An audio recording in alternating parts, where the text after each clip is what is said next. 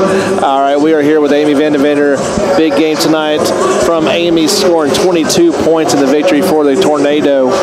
Amy, well, we talked to you last game. Another big game from you. Any difference last time to this time? I mean, this time I was just more aggressive, I think. All practice we've been working on just going towards the basket and not away from the basket. So I just tried today to go towards the basket and get those points. So you were very aggressive. Yes, sir. Maybe match up against a player that you had a couple inches on between Amons and the starter there, Collins. Take advantage of it, and that's exactly what you need to do. It came out. You did well with that. Thank you. Didn't start off too well for you guys tonight. What did Coach Thompson say that first time in the huddle?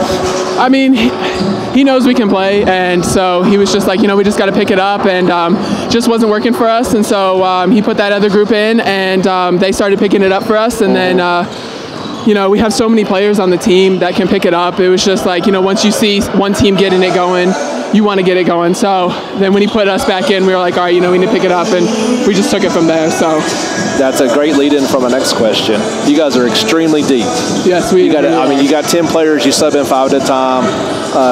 With Albertson being hurt right now, is she coming back soon? We haven't been told. I mean, I haven't really talked to her, but hopefully she'll be back soon. But I mean, honestly, everyone's just stepping up, and I mean, we are really deep, and it doesn't matter who gets in, who doesn't. The bench is always hype for us, and we're hype on the court, and it's a good flow, and it was a great team win tonight. It sure was. You guys came back, and you really surged yourself that fourth quarter, just blew it right out of the water. Setting up for postseason play. It's a little bit early, maybe 8 games to go. You guys are in second place. This deep team, is that kind of in the back of your mind? You want to get that home court, want to be able to go strong into the postseason?